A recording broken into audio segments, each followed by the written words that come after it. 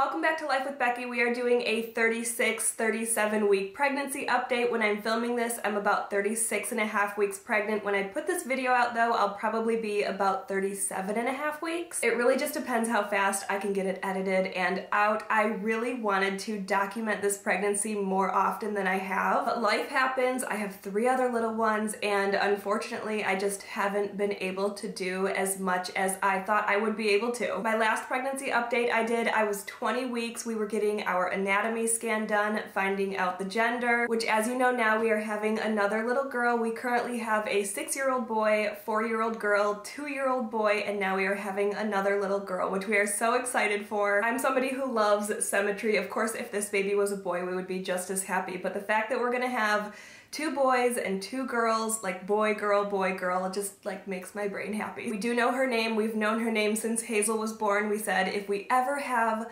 another little girl, this will be her name. So we've known her name for a very long time, and when we found out we were having a girl, we were like, oh, that was easy. We already know her name. We are having a very difficult time with her middle name though. I actually posted, let me see if I have it here. I posted on Instagram. Sorry, my Instagram wouldn't load for a second, but right now we have Noah Robert, Hazel Grace, Wyatt Henry, and these are the middle names I like for this baby. Rob and I are having a really difficult time agreeing on a middle name because I really like older names. Like I love older names. If you can't tell by my kids' current names, I just really am drawn to old-fashioned names. So these are the middle names I like. I like Emma, Sue, Flora, Ivy, May, Jane, Olivia, Joy. Joy is my mom's name, and I just thought that would be so cute as the baby's middle name.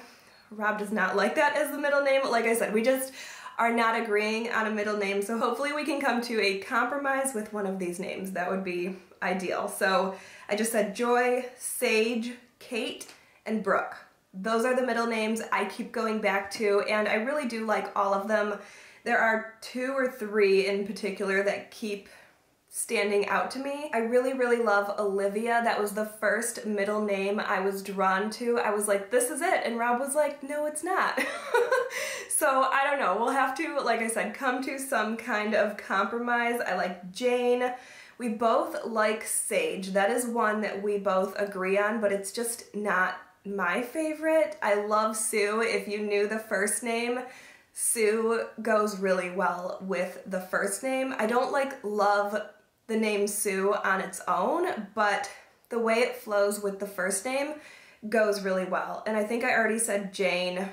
I mean, I like all of these middle names, but there are certain ones that definitely stick out to me more than others. The reason it was important for me to do this update right now is because every night I start to have contractions, and I feel like this baby could come at any point. I'm on my feet a lot during the day, and by the end of each night I do start having painful but inconsistent contractions. I was in prodromal labor with Wyatt for 2 weeks, so I do know what that feels like, and I'm well aware that it's not real labor unless the contractions are regular, but like I said, they are painful, and I do have to kind of like pause for a moment, and I am able to talk and walk through them, and they never really progress and get any worse, which of course is why I have not gone into labor yet. But I do have a feeling I will be in prodromal labor for probably the next, I don't even know, maybe this baby will surprise me and come early. None of my kids have. Hazel came on her due date. August 15th was her due date. She came at, I think, around 3 o'clock in the morning. I went to 42 weeks with both Wyatt and Noah. I really don't know what to expect this time because I feel like my body has been through a lot this pregnancy between the move. I went through 2 surgeries. I was hospitalized because of my finger. I did post an update on my finger. If you don't know what happened, you can go check that video out, but my body has just been through a lot more than it's used to when I'm pregnant, so who knows, I might go next week or I might make it to 42 weeks again, but I do have my babies at home, so whenever my body and my baby is ready, we are ready. We don't have anything set up yet. Like, we are not prepared in the sense, we don't have like the crib set up, we don't have the swing set up. I don't even know that we have a newborn car seat right now, so obviously that is important, but Yes, what are the essentials? We need diapers, newborn diapers, which we have. We have like 5 gowns that are washed and ready. I am not a zipper mom. I do not like zipper onesies. I never have. I think they are inconvenient, and I know most moms love and prefer them. I love gowns. If you have not tried gowns and you're currently pregnant, or you have a newborn, or you're a first-time mom, get some gowns for convenience. You will never go back. This being my 4th baby, I know that gowns are the way I prefer to go. My next would be button-up onesies, but zippers, no. Like, I just do not like zipper onesies. I just think they are so inconvenient to unzip them. Even if they zip up, you still have to pull baby's legs out, and then the zipper kind of bunches up funny. With button-ups, they at least don't do that, but gowns, all you have to do is untie the bottom, move it up a little bit, change the baby's diaper or whatever you need to do, pull the gown back down, and they're so easy to get on. You can like slip them up your baby, and they have the shoulder things so you can easily move them over their arms. Yes, I just have a few projects I'd like to complete before taking out baby stuff and setting everything up. I don't know why, that's just how my brain is working right now. So some things that I'm craving right now, there's actually only one thing I'm craving right now, and that is sushi. I can't think of a single other thing that I want. I could just eat sushi all of the time. And let's see how much weight I've gained. I weighed myself this morning. I'm 148 pounds. So I started at about 120, 122, so I've gained between 26 and 28 pounds, which is very typical for me. I typically gain between 30 and like 33 pounds, I think is the most I've ever gained, maybe 35, but I'm right on track to where I normally am, so hopefully I don't jump a ton in the next couple of weeks, but I don't anticipate that. Usually my weight gain kind of slows down towards the end because everything in my stomach is moved up, so I can't really eat as much. I'm eating more frequently, just not as much. And I keep having to take small breaks while filming this even because I am always out of breath. Even talking like this, I'm sitting cross-legged on a chair right now and I feel like everything's pushed up and I'm constantly having to take a deep breath and feeling winded. Walking up the stairs is a challenge. This is my first pregnancy where we have stairs in the house, and every time I look at the dreaded stairs, I'm like, oh my gosh, this is just not even worth it to walk up there. Like, how can I avoid walking up the stairs if I need something? Sometimes I'll even send my older kids up there. I'll be like, can you please grab this for mommy? I'm just so thankful for my kids. They're so sweet and helpful and caring and loving and kind. I feel so lucky to have them, and like I said, they are so excited to meet their baby sister. I think I already said this, but even when I drop something on the floor, I just like stare at it like I am not picking that up. It is not worth it. It's just going to stay there. Whatever I drop is dead to me. It lives there now. So that is where I'm at in this pregnancy. I am so, like I said, winded all of the time. Everything I do, just rolling out of bed, I feel like a whale. I don't sleep with the full like pregnancy pillow. I have one little section like this big that I stick under the side of my stomach and between my legs. That is how I am most comfortable. But when I get out of bed, I feel like I'm getting out of bed to go to the bathroom like 6 times a night at this point, which is exhausting. And Wyatt still climbs into bed with us, which we do co-sleep. So this will be the first time that one of my kids is still co-sleeping with me, and I'm about to have another baby. So I really don't know what to expect or how this is supposed to work. I gave Wyatt his big boy bed in hopes that he would stay in his bed. That has not been the case. He comes in our room in the middle of the night, and I just love his snuggles. He is the best snuggler, and I don't want to like push him out and force him to go sleep in his room because I feel like I only have a few more weeks of him being my baby and being able to snuggle with him.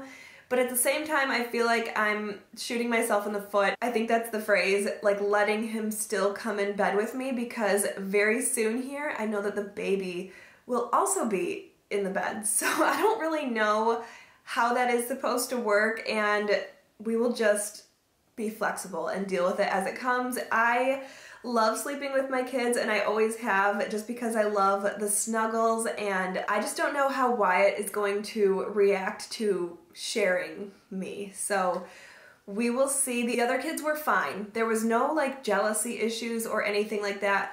Wyatt is definitely a mama's boy. So I don't know what to expect. It'll definitely be interesting to see how our family adjusts and how Wyatt adjusts specifically. I am very, very excited to see how Hazel handles having a little sister. I feel like she will be overjoyed, like not being able to handle all of the excitement and emotion that she feels. She is an overlover to the max. So her having a little sister, a little girl, like it just, I feel like it's going to affect her so much. Like in the best way. She's already excited, but I just don't think she knows how excited she's going to be. And maybe I'm totally off on this, but I really do think she's going to just like not be able to handle her own emotions. Noah is going to be excited as well, but Hazel, like I said, she is an overlover. She's very emotional, and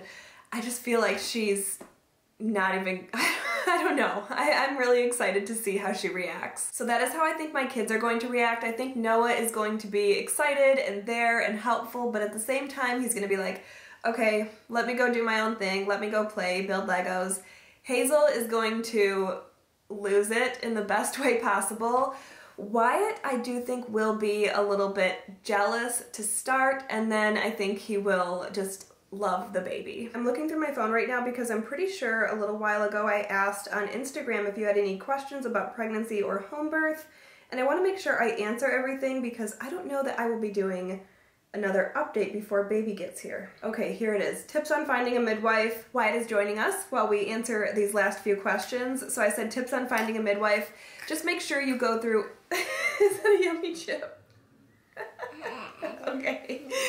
Just make sure you go through a couple of interviews and make sure you find somebody that aligns on your same beliefs and just everything that you are looking for. You will find the right match and it'll click and it'll feel right, but definitely make sure you talk to multiple midwives to make sure you find the right one for you. What do you plan on buying or packing to prepare for your home birth? So I will do a separate video on everything I have to prepare for our home birth, and there's really not much, but I will do a video on that separately. Wyatt found a ladybug, so he's checking out his ladybug right now, but please share some tips on how to conceive a daughter. I will say for each pregnancy, we used the shuttles method, and I'm not going to say it worked or it didn't work. I will say that we got the gender that we were looking for each time. We would have been happy no matter what.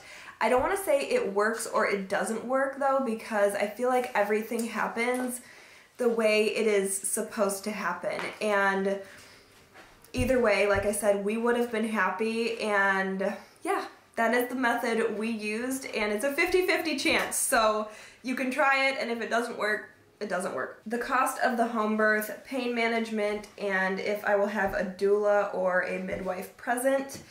The cost of my home birth is $3,500. It is not covered by insurance. I will not have a doula here. I will have my midwife. That is the service that I am paying for. She has an assistant that comes with her. The assistant was not at Wyatt's birth. The assistant was actually at another birth when Wyatt was born. And pain management, the bathtub, that is the only pain management. Otherwise, I like to walk around. I feel I get the best pain relief when I'm either in the bath or like on my hands and knees, like rocking back and forth.